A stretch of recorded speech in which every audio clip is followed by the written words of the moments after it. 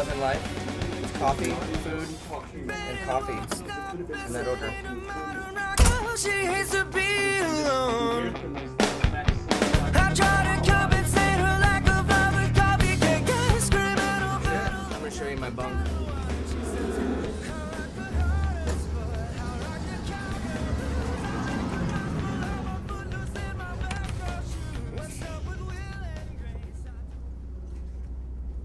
You have to take your shoes off. Japanese custom. Okay.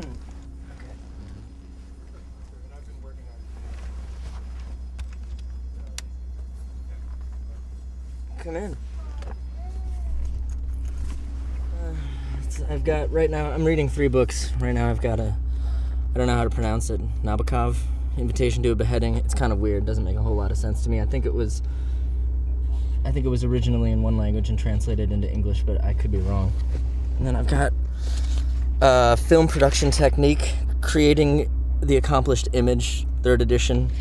This is actually written by my teacher. I had him as a teacher. I don't think I was a very good student. I don't know if he remembers me, but I'm planning on buying a Bolex when I get back to Minneapolis and relearning how to shoot footage on my own. I'm a big fan of Soderbergh, and so I'm hoping that, you know, the more that you know about everything, the better you can communicate with people who are doing it. But yeah, back in from 95 to 99, I think, I went to school, and so it's been a while. And then here we have another book. Glamorama, Bret Easton Ellis. I like his So yeah, I kind of bounce back and forth between different types of books because it just keeps things interesting. Vitamins, it's good stuff. This isn't mine. Pens are good. Toothbrush. Matt went shopping once and he bought me 2 records. Little Ben Folds action. And some bands from Minneapolis. We found there's Cadillac Blindside, great band, and Ant 176. Some of the first bands we ever toured with. Found it somewhere and bought it for me. So, yeah, you know, I don't know. It's not the earplugs. I usually I'll get up and I'll have like a pot of coffee, and then I'll let's see what happens next.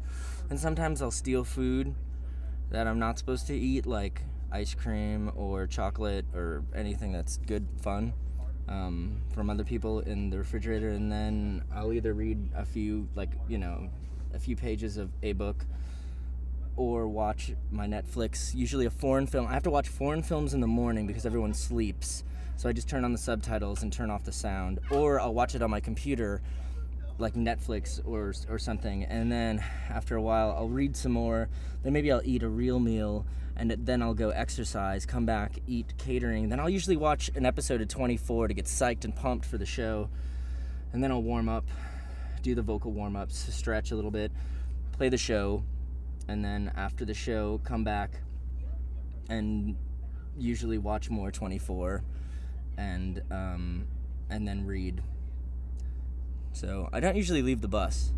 I usually sleep with one eye open, just so, you know, I can see if people are coming at me from any different angle.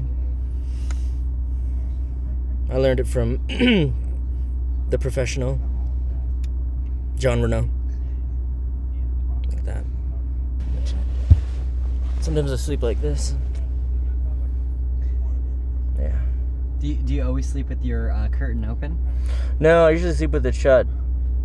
Sometimes it gets warm, so then I open it, but then people walk by and they look in because they're jealous because I have the best bunk.